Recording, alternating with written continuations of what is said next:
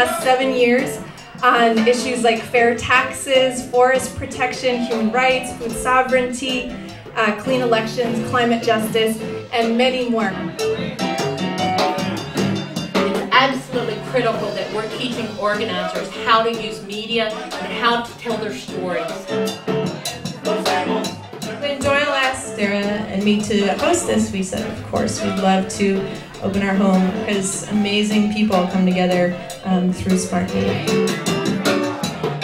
I think about how humble smartMeme is in the work that they do. They always kind of take second stage to the folks that they're working with.